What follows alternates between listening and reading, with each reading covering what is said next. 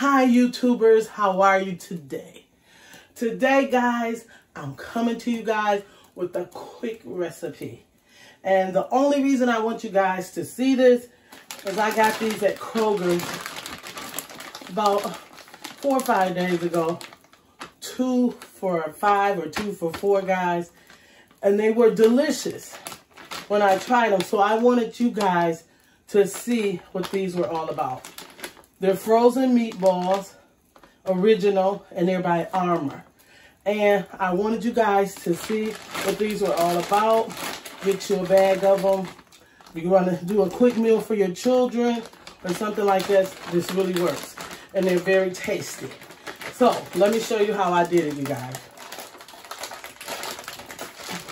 I'm only going to use some olive oil and garlic powder on them because they're pretty seasoned already.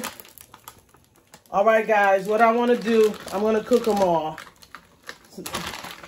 I think it's like 28 of them in here, guys. And what I want to do is, I let them thaw out in the refrigerator this morning. I took them out of the freezer. And I'm going to let those just kind of sit in there. I'm going to put a little olive oil on them and let them sit for about 6 minutes on here. And you guys, I'll be right back. All right, guys. This is what you want. You want to get just a little bit of brownness to your meatballs because they're thawed out. And what you want to do is just like this. And what I'm going to do, guys, I'm going to put mine in gravy.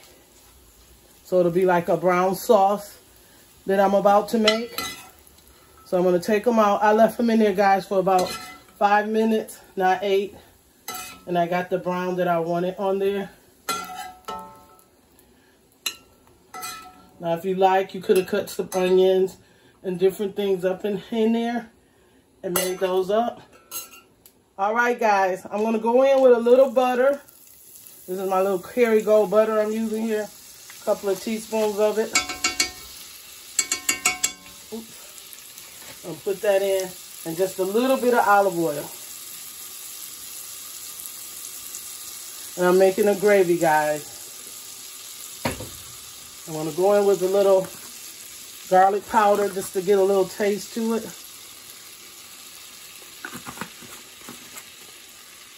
And what you want to do now is you want to put some flour. We're making our love sauce for our meatballs. Okay? It's very easy to do. Follow this recipe, guys. It won't be hard to do. So we got that in there. Kind of just want to move your love around. And I have some hot water boiling in the back. Sorry for the noise, guys. You can't take it. I'm going to pour some of this hot water in there. Just like that. Making that gravy.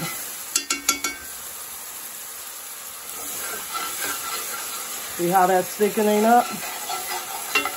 A little more water. Okay?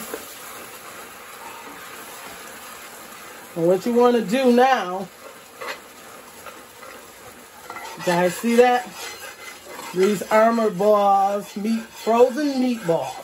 Armour frozen meatballs are absolutely delicious, guys. Just want to get this to the right consistency here. Now, some people like their gravy like this, and some people don't. Today, guys, I'm going in with this. A little gravy mix. Just a little bit. Pour it in there. I'm going to rub it in there. See that?